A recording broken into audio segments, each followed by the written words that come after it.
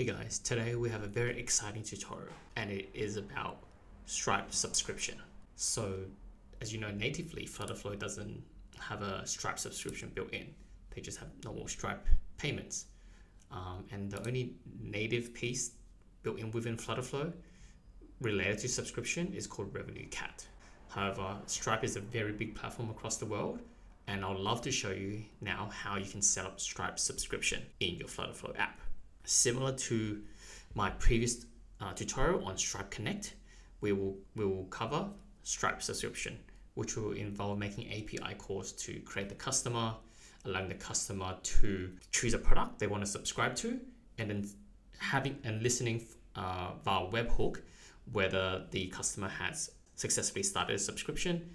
In addition, retrieving the statuses of the subscription, so you know when the customer has not paid their subscription, therefore terminate access, or to continue allowing them to access the app or whatever feature you want. So this is what you'll be building. Firstly, we're able to set up a Stripe customer by pressing this button. You really don't need to press a button to set up the Stripe customer, because that technically should be on your onboarding flow. I'm just showing you here manually how to do it. So once the customer is created, they have a key, and here they can subsequently select a product they want to subscribe to. So let's just say they want to subscribe to the basic $19 per month plan. We would do this, and they can go through the checkout of the subscription flow. Let's press subscribe.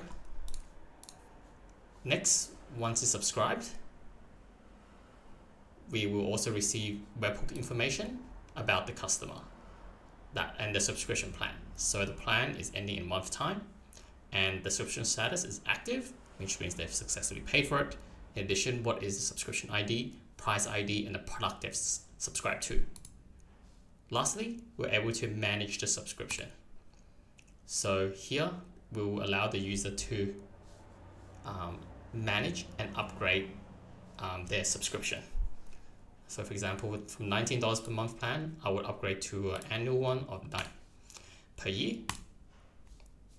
This will charge the remaining payments and then update the end date of the subscription to March 12, 2025. You can also allow the user to manage your subscription via your app through API calls, but ultimately that's up to you. I've decided to use Stripe's inbuilt management because it was the easiest to set up. So let's get started. So this is what you'll build. So the first thing we're going to do is I'd like to point out that there is a documentation on Stripe on how to set up Stripe subscription. And you can read it extensively to understand all kinds of customization. For example, setting a trialing period. What happens at the end of do you require payment on sign up? Do you not? All these customization can be done by reading documentation. I'll just show you the most basic, and you can build on top to suit your individual needs. So let's get started.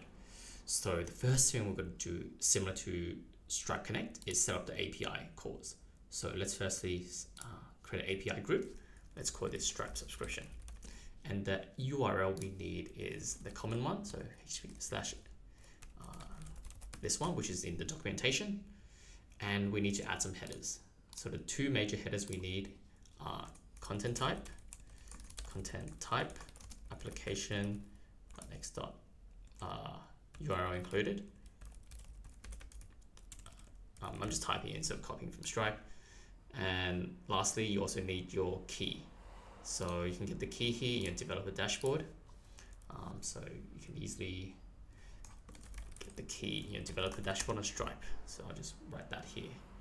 So you'll write there and press add group. Let's add the API calls we need. So they are, in essence, two major API calls we need to set up.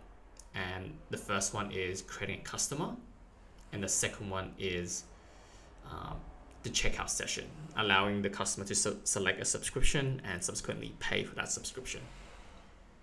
So as always, remember to make your API call private. You can do it yourself. I won't do it here just to reduce the time. but always make an API call private so people don't see this authorization key when you finally deploy it. So first I'm going to do, add the API call in this group. So the call we need is create customer call. So basically what we need here is to create a Stripe customer. Think of Stripe customer is what Stripe is associating with your users. So when you create a customer, the response would come back with a customer ID and this a Stripe customer ID. And let's save this Stripe customer ID into our database. So this allows our app to speak to Stripe and tell them this is the customer that is using the app right now in order to create a subscription later on. So let's quickly go back and change our database a little. So here the app is very simple, right? We have a page called create customer. Ultimately, you should create the Stripe customer on onboarding so they don't need to manually press create customer. But I'm just doing it here so you can manually see what's happening. So let's quickly add in the user a field called Stripe cust key or cust ID. It's going to be of string. So let's set up that API call. You can of course read all about it, what you want, but let's just hypothetically say we only want we'll only pass the email. So let's go back to the API call. Where is it? So add API call, create customer. The endpoint is called customers. And what we need is a post request because we're sending data across the Stripe. And the body is going to be URL encoded. And the parameter we pass in, based on documentation, you can just pass in an email because the email is a unique identifier to your user. So I'm going to set it as a variable, email, it's going to be a string. Let's add this call. Let's test to see if this works. So let's write an email of it's the blue@gmail.com and see if this works. Perfect. You can see here we've got a response from Stripe and this is the customer key. So we need to save this customer key somewhere. Maybe I just call it Stripe cust key, cust ID, and then press save. Perfect. So the next API call we need is the checkout sessions API key. So but before we start this, we need to create some products within Stripe to understand what subscription are available. So you can read a lot about it on the documentation of Stripe products. So Stripe product catalog, you can read a lot about it. The documentation is also here. In essence, you have products. So what are you selling? And then you have prices underneath.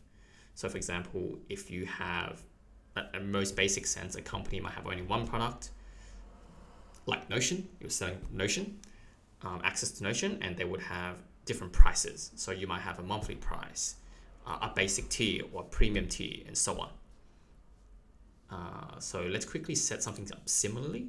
So let's just say we're only selling one product. Let's call it access to app. And then the product you're adding, you can write a description you want, you can write an image, whatever you want, right? And let's just say it's basic access. And let's amount maybe $19, and it's gonna be billing monthly. Let's add this product. And you can see here that we added a new product. And also let's add another price now. This could be a more premium tier. And let's call this a flat price. Let's call this maybe $30 for premium, and it's billing monthly.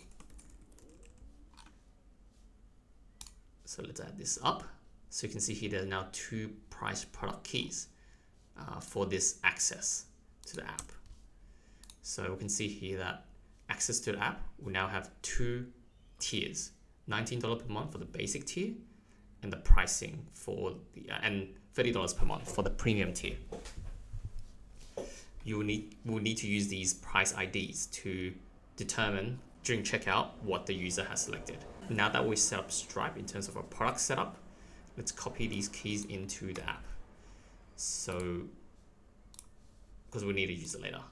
Your checkout flow can be different. I'm just using drop down for simplicity's sake. You can put, containers, and then users select one product, and then, whatever design you want.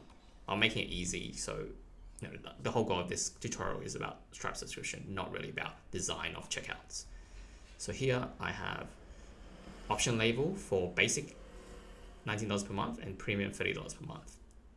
And I'm just going to copy the keys here, the price key that we just configured from Stripe. So that's $19, and this is $30 per month. So what I want to achieve here is that when a user selects $19 per month, we will now be passing to Stripe this price ID. And if they selected $30 per month, we'll pass to Stripe this price ID, where we make that checkout session call. So let's go back to our subscription for the checkout session. So the checkout session, what we need is, like, if you just read the checkout session documentation, which is here, checkout session, you can see, what kind of information is required. But in most basic sense, I'll just cover it in this call and explain why we need it. So similarly to the create customer, let's call this API call create checkout session, and this is going to be a post request. The endpoint will be checkout/sessions, and then what we need is going to be a XML URL encoded. And what we need are quite a few parameters. I'll just add it quickly. So the first parameter we need is mode. It's going to be a specific value. If you recall the Stripe Connect, the value was, I believe, was payment, but today we're going to be using subscription. So we're telling Stripe we want to check out in a subscription model. We need a success URL. It's going to be, I'm going to make this a variable. I'll create a variable later. I need the cancel URL. So this is basically what does the page direct to when they're successful in checking out and canceling in checking out. What we also need is align items $0.price. So this is the price ID. We'll create a variable for these later. What we also need is line items 0 quantity, and we can just hard code this to 1 and as a string. This is because there's only one subscription we're signing up to. You can do it to 2 if they're buying subscription, but subscription models don't work like that anyway. Next, we need the customer. So this is the customer key.